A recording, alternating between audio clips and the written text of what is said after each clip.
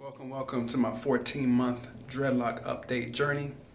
You know, I had to get this in quick. You know, I know my video is about to cut short, so I got about 3 minutes left.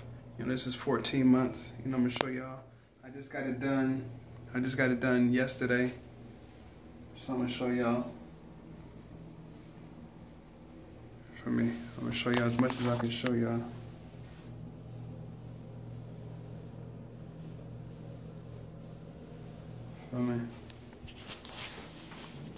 See if y'all can see the back. That's the back. You know, man, it's growing. You know, it's growing. Y'all can see how it's growing. And I don't know which ones are the longest, man, but this is how fast it's growing. You know, y'all see me from day one. You know, this has been a long journey. I really like my hair, you know, I like it a lot. You know, you don't have to do nothing but just wake up and go. You know, when it comes to dreads, you wake up and go, you don't worry about it. You know, 14 months in, I said 14 months on my last video, but this is actually 14 months.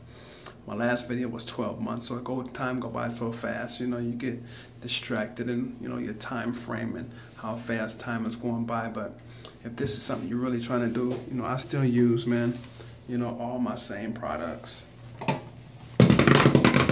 You know, all the same products.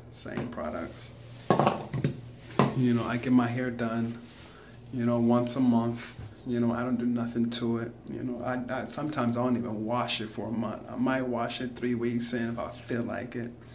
But other than that, I don't do nothing to it, man. I just wake up and go. I try to wrap it as much as I can. Like, I'll wrap it after I first get it done, and maybe for about a week, 2 weeks, and then I'm just laying on it. Keep it real with you.